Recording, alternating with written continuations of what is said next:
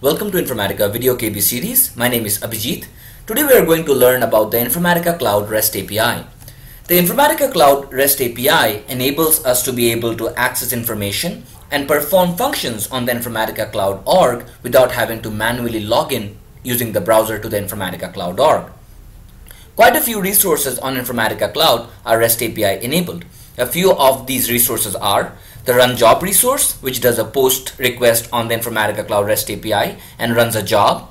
The login resource, which again does a post request and creates a secure session and provides a secure session ID, this Informatica Cloud session ID.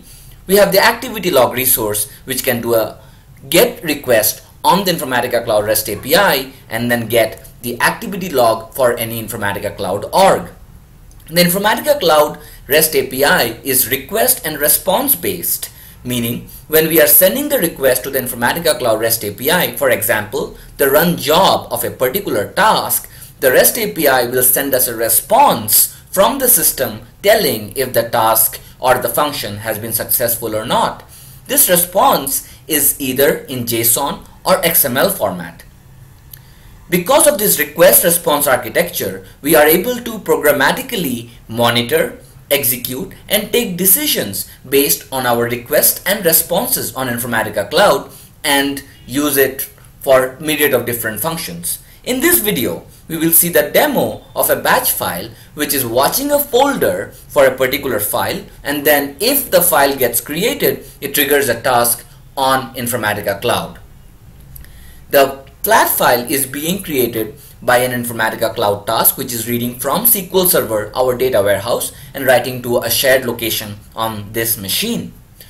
On Informatica Cloud, we would see that this particular task reading from SQL Server to flat file is running every 5 minutes, picking up changes on SQL Server and then populating on the CSV file. On this machine, we have a Windows scheduler which is running our batch file every 1 minute, and the batch file then goes ahead and checks the directory and then triggers a task if needed. Let's go ahead and see the whole thing in action. So this is the Informatica Cloud interface, my org. Let's have a look at our first task. This guy reads from SQL Server and writes to a shared location on this machine. This task is scheduled for every 5 minutes so that it picks up changes every 5 minutes from SQL Server based on the timestamp of last modified date on SQL Server and then create a target file. The next job is reading from this particular flat file, local flat file, and then performing an upsert on salesforce.com. Let's quickly have a look at that guy. We will see that we have an external ID populated there, and we will also see that we have a post-processing command to delete the target flat file created by our SQL Server to flat file job. If we go to the field mapping, we would see that our external ID is mapped. These are our external ID field which will decide the update or insert. This is the upsert external ID field. We have the billing CD populated. This is the change that we will be doing on this for this demo. Otherwise, we can map any other fields that we want. Let's have a look at the schedule. On the schedule, we have a delete for the target file that is created by our SQL Server to flat file job, and we have the upsert field name populated for the external ID needs to be used for the upsert. The delete is important here because if the file does not get deleted, our batch file, which is getting triggered every 1 minute, will trigger this task on Informatica Cloud incorrectly. So we need to do a cleanup and let the file be only created by our SQL Server to flat file task. Now let's have a look at our batch file. Our batch file is created on this particular directory, filewatch.bat. Let's have a quick look at that guy. Here is the guy. So this batch file is pretty simple. What it does is first it checks if a file doesn't exist, and if it doesn't, it exits out of the command. If the file exists, it executes the REST API resource, the REST API command on Informatica Cloud. Now to execute or do a post or a get request on the Informatica Cloud REST API, we can use any programming language that can do an HTTP request, a post, or a get request to a web service URL. Programming languages like Java, VB.NET, or normal Windows script can be used. In our case, to go ahead and perform the request to the Informatica Cloud web services, we are using the curl utility. The curl utility is freeware and it is bundled along with the secure agent install. The secure agent installs it under the agent install directory, main, tools, and then curl. If you don't want to install the secure agent on a machine from which you want the batch file to be triggered, we can go ahead and install curl or download the binaries from the curl website, curl.haxx.se. As we can see, it mentions the curl is a command line tool for transferring data with URL syntax. In our case, the data is basically the request sent to the Informatica Cloud RESTful web services. Let's have a look at the whole command once. First, we trigger the curl.exe. This command is currently commented out. This is needed if the machine from which the request is made is behind a firewall. If it is behind a proxy. And if it is behind a proxy, we need to mention the proxy hostname here, the proxy port number. The curl command is this. This is a normal curl command. This is the first curl syntax. The request in our case is the post because of the run job API. This is the response of the Informatica Cloud REST API. We are writing the result to a file called as runjob.xml. And these are the whole parameters which will at the end of the day trigger the job. This is the base URL which will be the base for every resource call to Informatica Cloud REST API.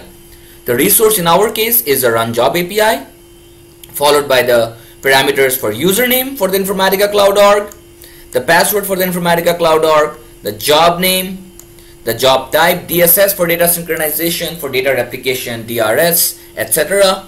The response type of the REST API request is in XML. Here we would see that we have put some plus signs beside each of the words of our task name. The reason for that is our task on Informatica Cloud has spaces between each of the words. For curl to be able to send a request with spaces to the Informatica Cloud API, we need to denote it with plus symbols. This may be different for different applications that you are using to send the request across. So here we go. This is our batch file. Let's have a look at the Windows scheduler. So this is the Windows scheduler which is running the job every 1 minute, the job being the batch file. Let's have a look at it. The trigger is it will run every 1 minute indefinitely. The action, it will trigger the file underscore watch.bat. Let's go ahead and see the whole thing in action. First of all, let's verify what's gonna be changed on salesforce.com. Let's go ahead and have a look at our data on SFDC for the account. This is my salesforce.com org. I've been logged out. Just 1 minute. Let's go ahead and have a look at our accounts. The account that has changed on my data warehouse is this guy. As we can see that the data that has changed is the billing city. Let's go ahead and see. First, we will execute the job on Informatica Cloud, the data synchronization job for SQL Server, let it pick up changes, and then let the other job run.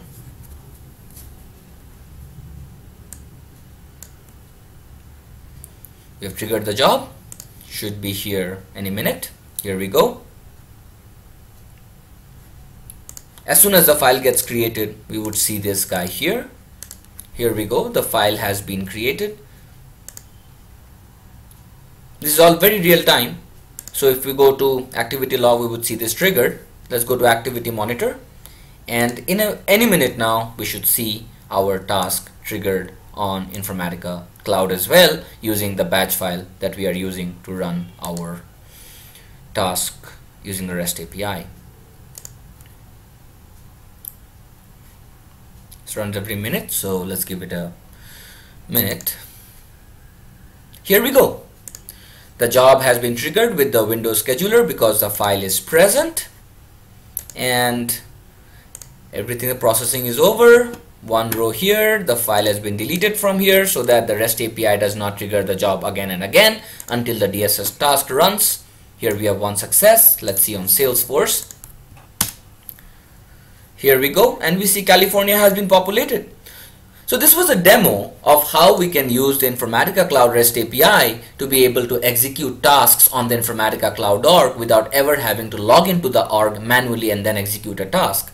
This is a very powerful tool so that we can use Java or other programming languages to do most of the real-time processing that we want on Informatica Cloud. For example, if this whole process that we just saw can also be used for an FTP process. For example, if we are getting a file from an FTP service to a shared location or a remote location, we can have a file watcher, the same batch file implemented there, which will wait for the file to be present. As soon as the file comes, the file will be processed to salesforce.com or whatever other endpoints you might have, and finally the file will get deleted and the whole system is ready for sync once again. A few of the things we need to know about the Informatica Cloud REST API are the XML schema definition. As mentioned, the Informatica Cloud REST API will be sending a response in XML or JSON format. For the XML format, we can use the XSD to be able to parse these XML messages and then process them downstream if we want to do any programmatic decisions based on these responses. The URL for the XSD is mentioned here. We have the Informatica Cloud REST API test page. Now the test page will give us the information about all the resources and also help us to test our Informatica Cloud REST API calls outside of a batch file on Informatica Cloud first, and then ensure that it works fine. Let's have a look at this guy once. So here is the API test page. So these are the different REST API calls that can be made. The login call for getting the response type being the session ID, which can be used for different functionalities. These are the parameters that need to be used for each of these different REST API resources. As we can see, let's go to our example that was the run job API. As we can see, the run job API has a response type of XML. We did XML in our case.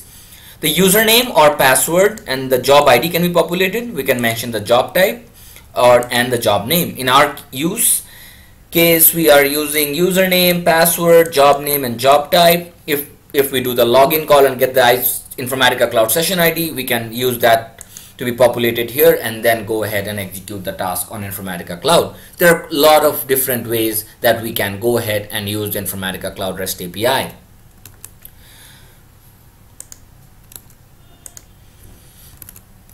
As informed, our base for all the resource calls is this. This will be followed by the resource that we are trying to call on Informatica Cloud REST API. Please go ahead and use the Informatica Cloud REST API and let us know how you feel. If you have any feedback about this particular video, you can contact us on supportvideos@informatica.com. You can also follow us on our Twitter handle @infasupport. Thanks a lot for your time. Have a good day.